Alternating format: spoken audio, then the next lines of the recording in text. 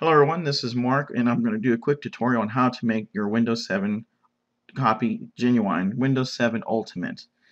Now, the reason why this comes up is because you may be using automatic updates for Windows 7 or any other copy of Windows. Now, the reason why Windows updates is to update your security patches and things like that. Security patches are, well, what they sound like. Security patches actually patch the Windows 7 or Windows XP or Windows Vista and actually checks to make sure that you have a copy or a validated copy of Windows software. If you do not, this sign Windows Genuine will come up and say that this copy is not genuine. So what will happen is what you need to do is download a software called Driver Genius Pro, and I'll give you the link to that in the description of the video later on. Right now though, this information is strictly for educational purposes only.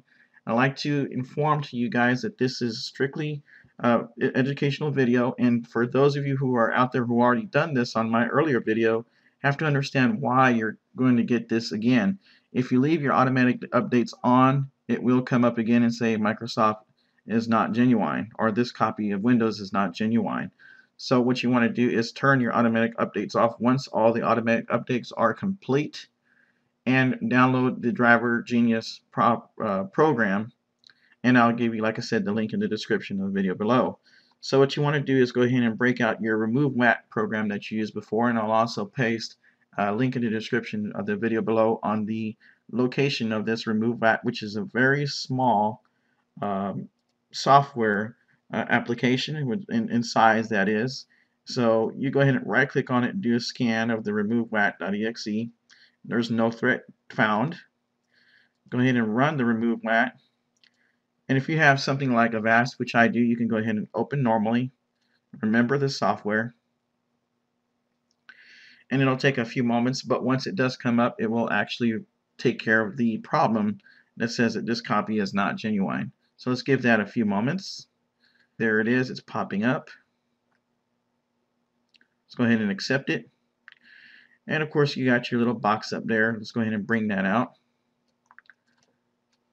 Alright, here you go. You got the box and you got the side of this here that says this Windows is not genuine.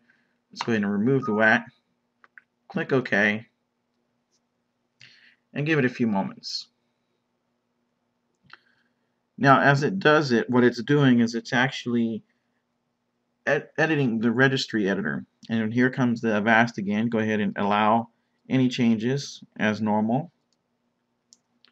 And it will continue to understand that the program is making a change to your Windows 7. Now that may be also another reason why a lot of people out there are saying that their copy of Remove WAT did not work, and that is because your firewall is not accepting it. So before actually running the software, you want to make an exception for your firewall to accept the program called RemoveWAT.exe. So as it's making its changes, you'll continue to see the Windows Genuine. Once it is completed, you will have to restart your computer and start all over again. Make sure that the Remove WAT actually works properly. And as we see here, it has closed down the Remove WAT software. It's doing its thing as we speak right now. Let's go ahead and close this out. I will restart the computer and come back.